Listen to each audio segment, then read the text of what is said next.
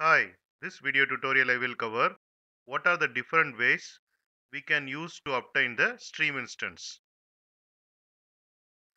To create a stream of primitive data types, we can use in-stream, long-stream and double-stream class.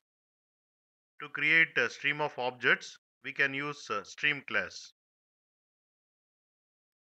Using stream method, we can create a sequential stream. Using parallelStream method, we can create a parallel stream. These two methods are introduced in Java 8 in collection interface.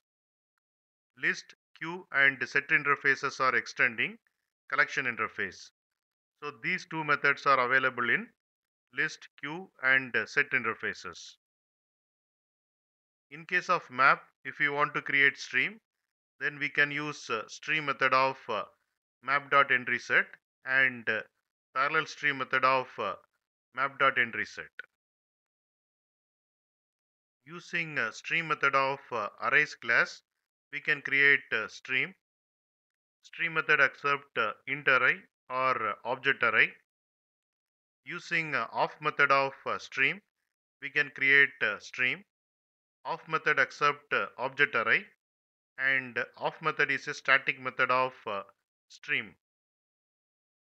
Using range method of in stream, we can create stream. Using iterate method of stream, we can create the stream. Using lines method of buffer reader class, we can create stream of string. In Java 8, in files class, find, lines and walk methods are introduced. These methods return stream. Using random class, we can obtain streams of random number for primitive data type. Using ints method of random class, we can get int stream. Using longs method of random class, we can get long stream.